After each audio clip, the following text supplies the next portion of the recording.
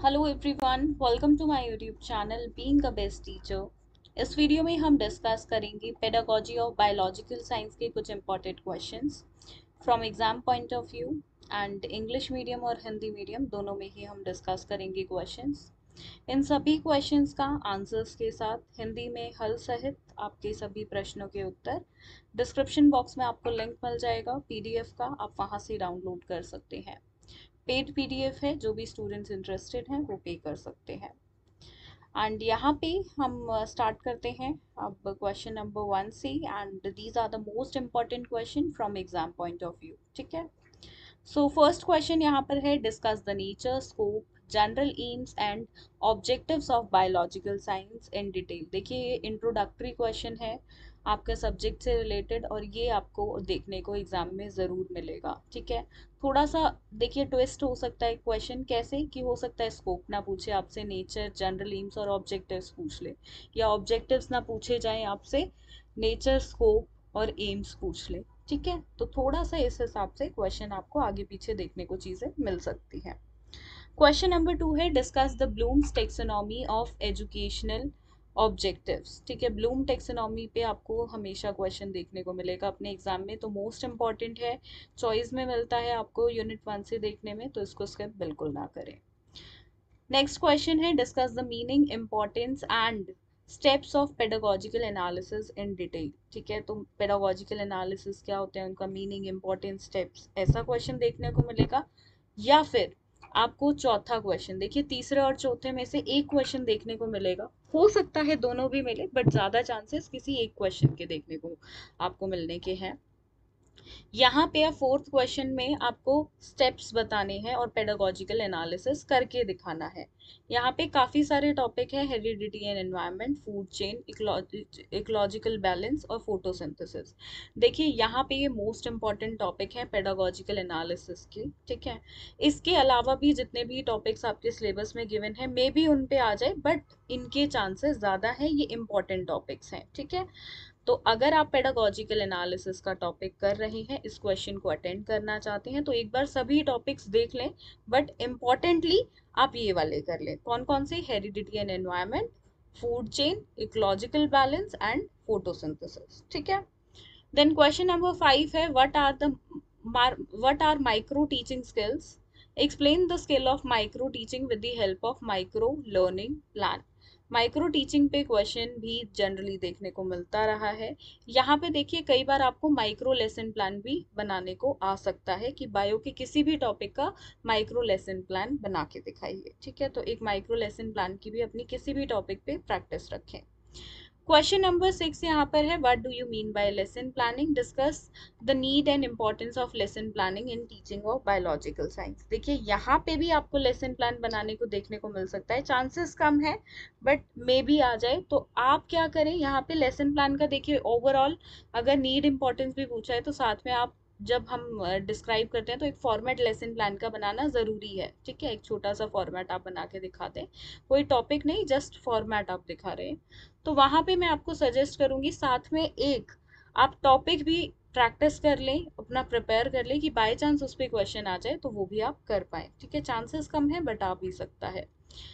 Next है यहाँ पे, right short notes on the following. देखिए यहाँ पे 3 पार्ट्स में क्वेश्चन डिवाइडेड है, तीनों पार्ट्स नहीं आएंगे, किन्हीं 2 पे आपको देखिए शॉर्ट नोट्स करने होंगे। ठीक है, ये ना सोचिए ये 4 मार्क्स वाला क्वेश्चन मैं आपको बता रही हूँ, फर्स्ट कंपल्सरी क्वेश्चन नहीं, ये मैं 8 मार्क्स के लिए आपकी बात कर रही हूँ। ठीक है, 16 मार्क्स का ही क्वेश्चन होगा, 8 मार्क्स में आपके डिवाइडेड होंगे 2 पार्ट्स।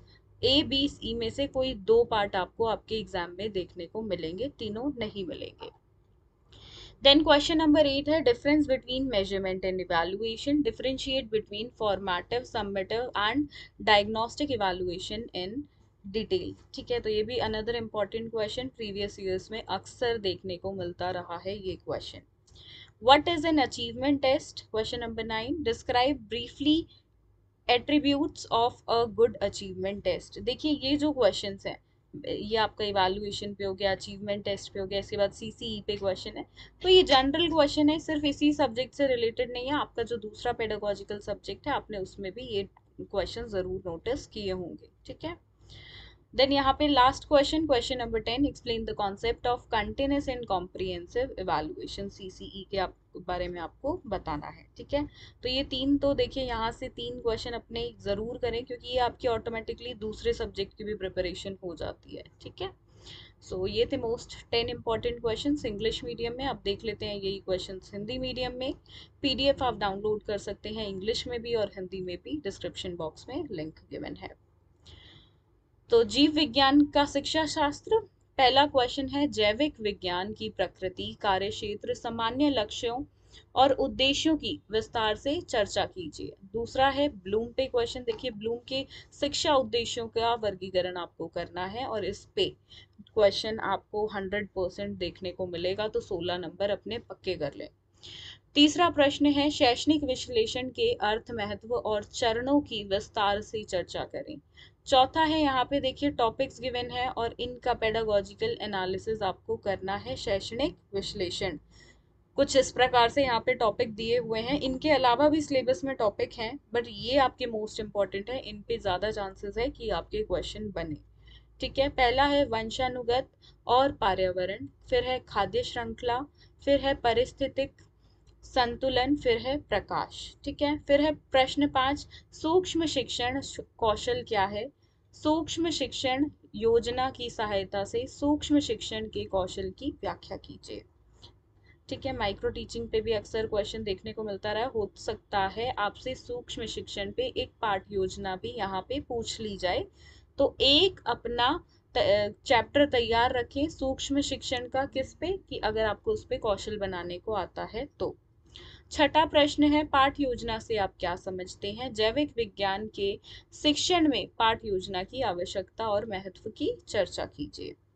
सातवां प्रश्न है, देखिए सातवां प्रश्न यहाँ तीन पार्ट्स में डिवाइडेड है, बट ये तीन पार्ट्स में डिवाइडेड आपको नहीं मिलेगा, ये कोई 4 नंबर का क्वेश्चन नहीं है, 16 नंबर का ही आपका क्वेश्चन है, लेकिन यहाँ पे इसके दो पार्ट्स होंगे, यानी कि 8 और 8 दो तरह से ये आपका डिस्ट्रीब्यूटेड रहेगा। ठीक है, तो आपको तीनों ही करने होंगे, क्योंकि कौन से दो आपसे पूछ लिए जाए एग्जाम में वो बिल्कुल भी फिक्स नहीं है। पहला यहाँ पर है पाठ योजना के चरण, दूसरा है प्रायोगिक शिक्षा, फिर है समस्या समाधान और जांच दृष्टिकोण। ठीक है, तो ये तीन है।